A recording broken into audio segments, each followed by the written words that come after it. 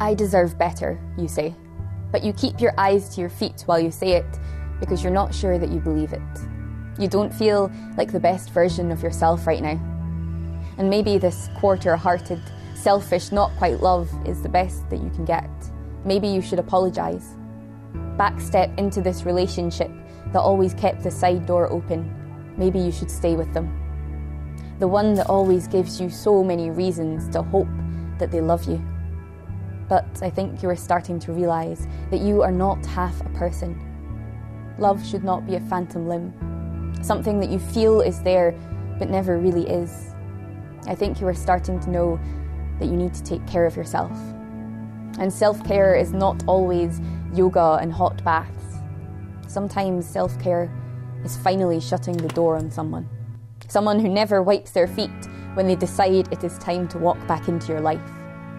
If you have to pry love from someone's hands, you should save your strength.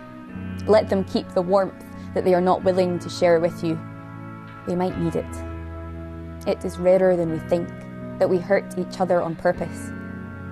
But you deserve more than the aftermath of someone else's insecurity. If you have to ask, what are we? The answer is probably nothing. And that might sound like tough love, but to love yourself, you need to be tough. No, you are not where you want to be in life right now.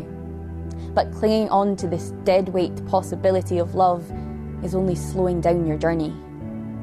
You are always giving out gifts and assuming that the thank you notes got lost in the post. You always see the best in people, even when they don't deserve it. And the world needs people like you. Forgiveness and trust are becoming dead languages, which you are still fluent in. And usually that is a blessing. But right now it is a curse. But unlike a fairy tale, the only thing that will be broken with a kiss is your heart. So speak up. Raise your eyes along with your standards.